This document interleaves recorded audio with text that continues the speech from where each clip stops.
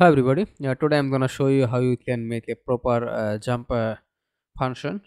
You see, if you press jump, we just go above, but there is no animation.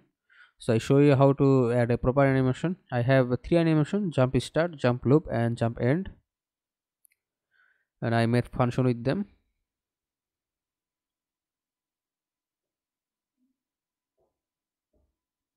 Now just open my animation blueprint, Cypher anim blueprint, and I create a variable here. I name it is it air, is it in air. If my character is in air and he is falling, then this blueprint will work. So I add it as a set, and from the owner, get upon owner, I search a function called get movement component, and from here I add a function called is falling. So get movement component is a function which is there is every option about our character movement. So from here we add is falling. If our character is falling, it will just store in the boolean variable true or false. So just go to nmbp. Now delete it or just cut it, doesn't matter. So add a state machine, right button and search and add. I name it locomotion,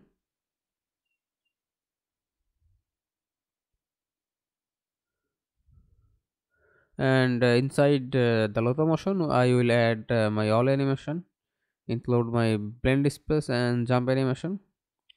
So first of all I just add it to the output, and if we go inside the locomotion I just see a entry, and from here I add a state. I name it idle what run whatever.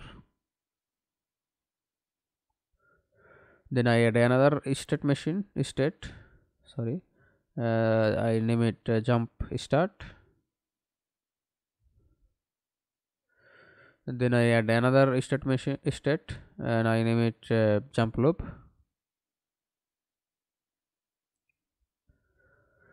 Then I add another state, I name it jump end, and I just add it with the idle what. So now I just go to jump start, and in here I just add third person jump start. Here is the third person jump start. I just drag and drop, and I add with the output animation pose. Then I go to jump loop, and in here I add third person jump loop. Now locomotion and third jump end, I add third person jump end in here. So just I compile and save, and now go to the idle what and add the blend space and add the speed variable. Now go to this condition and just add the is it in air boolean. Then go here and also add is in air, but in this time it would be not boolean. We just add a not boolean function.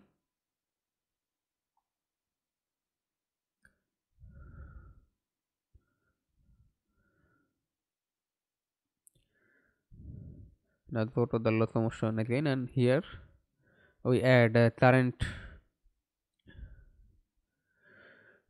time is time remain ratio, third person jump start,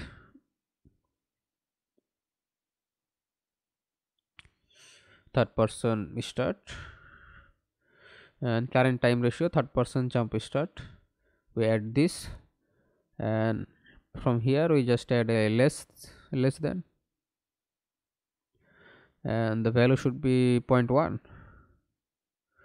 Now add the return node to clean integrate transition, and from here we just add third person end, current time ratio, third person jump end.